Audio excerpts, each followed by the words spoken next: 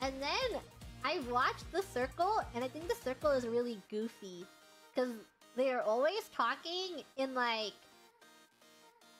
If you've never seen The Circle before, they just get a bunch of people and it's like a popularity contest almost. And you go home with a bunch of money and you can go in as a catfish. But what matters is that you will never meet the person that you're talking to until the very end. You know, the circle reunion thing. It's really, really terrible. So everyone's going in and they're flirting with each other in DMs. And they're like, I don't know if I can trust you. You might be a catfish. And then the way that they type is like hashtag baller circle send message, or like that was so cringe dancing emoji. How about you do an emoji, the smiling one with a tongue sticking up like that? Yeah, that emoji. And then hashtag I don't know what to think. Circle send message. They talk like that. It's so funny. So where else will you find quality television if not reality television? Hashtag you're so Sigma. They usually hire a bunch of... I don't know. Would you call those people chronically online? They're definitely hiring a lot more influencers now because, you know, the only good seasons of reality television are always the first 2 seasons when no one knows what's going on, and then after season 2 everyone knows what's happening, and then they're like, I have to be on that show so I can get some clout, and then they start hiring influencers. But I think the first 2 seasons are just a bunch of normal people.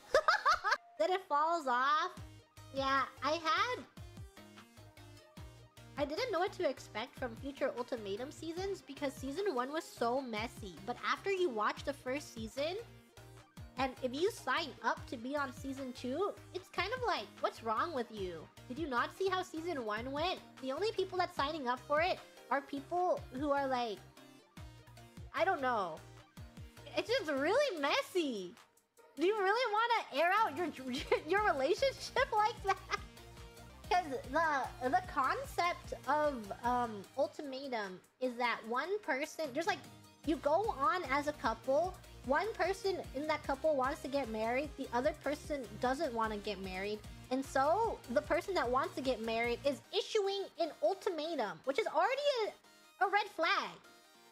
And they're like, okay, so we're gonna go on a television show together, and I am going to give you an ultimatum. And if you don't want to be with me by the end of this, then we will break up. Or we will get married at the end of this. Or, oh, third hidden option, you get together with the other person.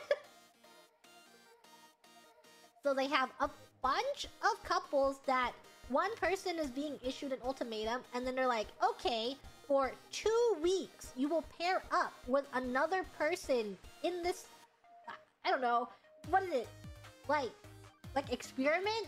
You will break up. You will temporarily break up with your partner, and then you will choose among this dating pool of other people here, and then you will see if maybe life is better elsewhere, or if you really want to be with that person you came here with. And what people end up doing is that for 2 weeks, they decide that, oh my goodness, this is my I get to cheat and get away with it card. And that's kind of exactly what happens. Is that some people get really into their new relationships, and or they're kind of miserable in it, and then they go back and then they get to spend 1 week with their original partner after having 2 weeks with another person, and then they try and fix things. But sometimes the person either physically cheated or emotionally cheated on their partner, that they don't want to fix things when they have the week back with their original partner. And that is the entire basis of the reality television show. And it is incredibly messy. And it is my guilty pleasure because of how messy it is. Reality television, we do a little bit of homeworking. It's crazy. This sounds awful. You can watch it on Netflix.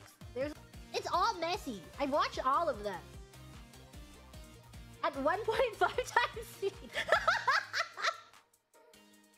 If you like terrible reality television, there is one of them.